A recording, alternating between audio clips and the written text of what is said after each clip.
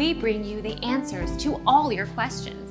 Be better than others. Enjoy the benefits of knowledge. Accept the answers from us. You can take ordinary painkillers for the pain. Your next period will usually come in 4 to 6 weeks after a miscarriage.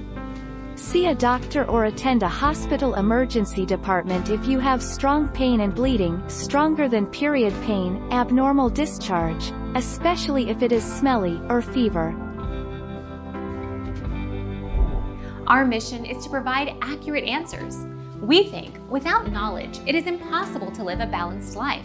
Be competent, be skillful. Thank you for watching. Don't forget to subscribe and hit the bell notification.